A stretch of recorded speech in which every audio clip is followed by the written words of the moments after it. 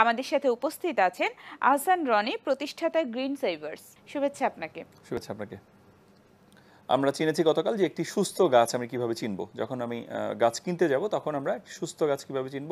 সুস্থ গাছ চেনার উপায় বেশ সহজ। আপনি দেখবেন যে সেই গাছে কোনো ধরনের রোগ বা কোনো ধরনের রোগের আক্রমণ বা পোকার আক্রমণ হয়েছে কিনা বা কোনো ধরনের ছত্রাক আক্রমণ হয়েছে কিনা। যদি আপনার গাছের পাতাগুলো খুব বেশি সজীব থাকে, সতেজ থাকে এবং গাছের গাছের গোড়া বা ডালপালার রং যদি আপনার বাদামি কালার বা আপনার এরকম খয়েরি কালার থাকে, তাহলেই বুঝবেন যে গাছ বেশ পুষ্টি সম্পন্ন আছে। এবং প্রচুর দেখবেন যে গাছের গোড়া থেকে যদি ডালপালা ছড়ানো থাকে, সেই গাছটি আপনার ছাদ বাগানের জন্য আদর্শ গাছ। কারণ আপনি যখন ছাদে গাছ লাগাবেন তখন আপনি চাইবেন যে গাছটি খুব বেশি বড় হবে না, কিন্তু চারপাশে ছড়াবে।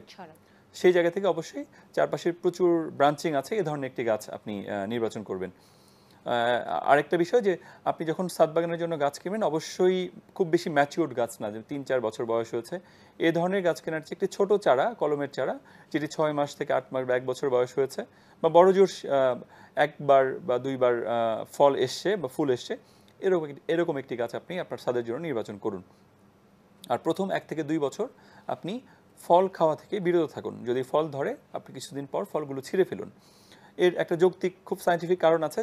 যদি একটি ছোট গাছে আপনি কল্পনা করতে পারেন যে একটা ছোট গাছে যদি অনেকগুলো ফল ধরে, দেখা যাবে যে গাছের গ্রোথ এর জন্য বাধাপ্রাপ্ত হয়। যখন সেই ফলগুলোর জন্য গাছকে শক্তি সঞ্চার বা খাবার সঞ্চার করতে হয়, তখন কিন্তু গাছের নিজস্ব গ্রোথ বা নিজস্ব বৃদ্ধি কিন্তু ব্যাহত হয়। সেক্ষেত্রে একটি ছোট গাছ ভালোভাবে বেড়ে উঠতে পারে না।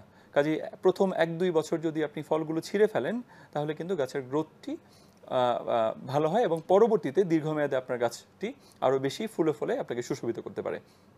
ছাদ বাগান ব্যবস্থাপনা নিয়ে আজকে আমরা সুন্দর একটি ক্লাস করলাম, সুন্দর সুন্দর কিছু তথ্য পেলাম। আপনাকে অসংখ্য ধন্যবাদ। আপনাকে ধন্যবাদ। শিক্ষার্থীরা, আজকের মতো এখানেই বিদায় নিচ্ছি। আগামী অনুষ্ঠান দেখার আমন্ত্রণ রইল।